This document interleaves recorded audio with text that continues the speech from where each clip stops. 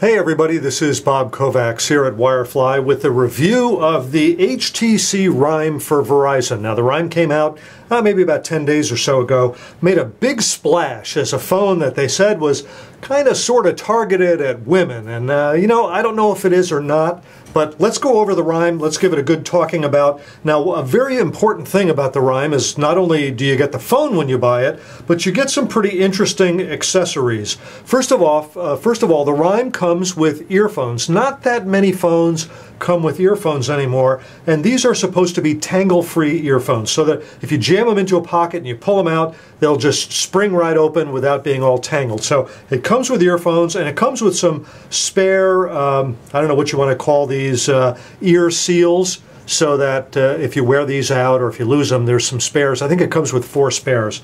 Now this is called a charm, and you see it has a jack that plugs into the standard 3.5 millimeter audio jack.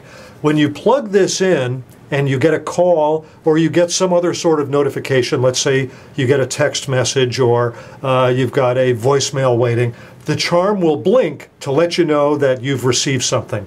So not only will your phone ring when you get a message, when you get a phone call, when you get a text, but your charm will start blinking, and it won't stop blinking until you dig out the phone and turn it off. Now, there may be a setting for it to go off after a period of time. I don't know about that.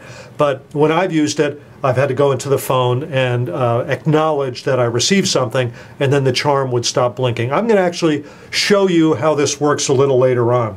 So that plugs in here. Now, you can't easily see this, but the wire here is coated with a cloth. It's not just a rubber vinyl jacketed cable, it's a cloth jacketed cable. So that adds a kind of interesting tactile quality to this. I guess it's also a textile quality. So that is the charm about which has been written so much for the Rhyme. And also the Rhyme comes with one last accessory. It comes with a docking station that the phone itself goes into. Notice the 3 contacts here. Those mate with 3 contacts on the back. Now, if you have this plugged in to a power source, that's a standard USB jack, a micro USB. If you have a micro USB power supply plugged into that, you put your phone in, it'll automatically switch over to a tabletop display that has a big clock and some other features. I will also demonstrate this a little later on as well. But right now, I just want to talk about the phone itself. The HTC Rhyme is, as far as features are concerned, it's more of a midline phone than a highline phone. It has a 3.7-inch diagonal LCD display with a resolution of 480 by 800 pixels. It runs Android 2.3.4. Internally, it's powered by a 1 gigahertz single-core processor, not a dual-core processor, but it does have 768 megabytes of RAM. So with the modern, current model 1 gigahertz processor and the 768 megabytes of RAM, it does move along pretty quickly. Internally, it has 4 gigabytes of storage. However, a lot of that storage is used for the operating system, so only 1 gigabyte is available. And it comes with an 8 gigabyte micro SD card. You can see on the front that it has a front-facing camera. I think this is a VGA front-facing camera. But if you see the graphic that says something differently here, it's because I looked it up and changed what that actually is. On the back, it's got a 5 megapixel still image camera with an LED flash. It can also do 720p HD video. Now, a very interesting thing about the Rhyme is that although you can get the back cover off like that, you can get at the SD card, you can't remove the battery. It has a 1600 milliamp hour battery, and the battery is not removable. So if you have an issue with the battery, you're going to have to take your phone back in or send it to HTC to get the battery replaced or your phone replaced. So since this is a Verizon 3G phone, that's another point. This is a 3G phone, not a 4G phone. There is no SIM card. Verizon's 3G does not require a SIM. So we'll put the back cover back on here. The Rhyme has HTC's new Sense 3.5 user interface. All of the versions of Sense from 3.0 and newer have a feature that I like a lot, which allows you to just go around and around in the same direction, and you don't have to worry about getting to the end and then backing up and coming back. You don't have to worry about which page you're on, and oh, I'm on page 2 left and I've got to get back to the main page. You can just keep going around and around, and eventually you'll come back to the main page. That's the main page that it comes up with. Another fun feature of Sense 3.0 and newer is that you can just flick across it and it'll do this barrel roll, and it comes back to the page where you started. So I like that a lot. Now, when I got the Rhyme up and running, I put in it my friend stream information. In other words, I just went to Facebook and put that in there, logged into my Facebook account. So now you can see I've got some people in there. If I go to my people page, it automatically, when I went to loaded my Google account, it automatically put my Google contact information, my phone contact information in there. Another thing that they've made a big deal about here with the Rhyme is the Rhyme comes with this Endomondo feature, which helps you track your exercise regimen. So if you want to keep track of your exercise, that's provided here by this Endomondo app that comes on the HTC Rhyme. So these are all fun features. Now I want to do some of the things that I usually do when I work on a cell phone. I run some standard benchmark tests, and we're going to go ahead and see what the results of those benchmark tests are. I'm going to start first with Quadrant. I'm going to run the full benchmark, and I'll come back to the phone here when the benchmark is ready to wrap up. This is the last visual test that's part of Quadrant, and I'm going to go ahead and ask it to give me the scores.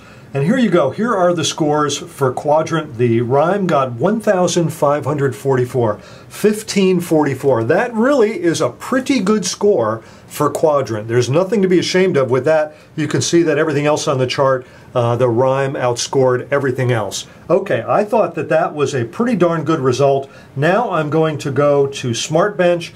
I'm going to do the standard SmartBench series of tests. This is SmartBench 2011.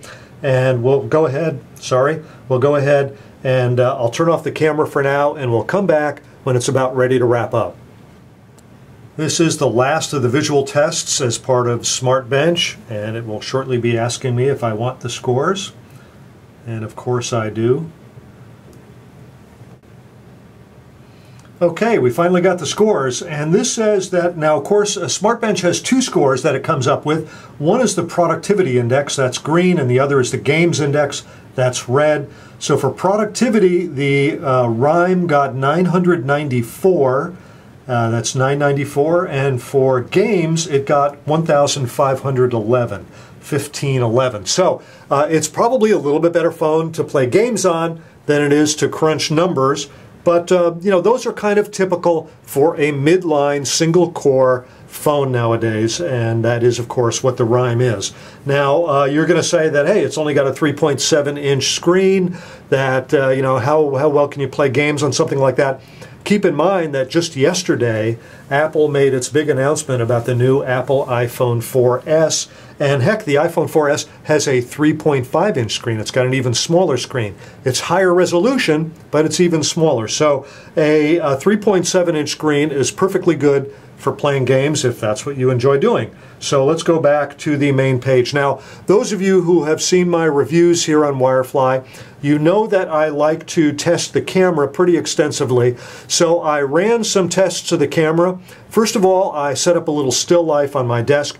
Now, I did this 2 different ways. I had a powerful television light in my cubicle area, so I set it up, I pointed it at my still life, and I took a picture with the powerful light. So here's the still life with the strong light, and here's the same still life when I turned the light off.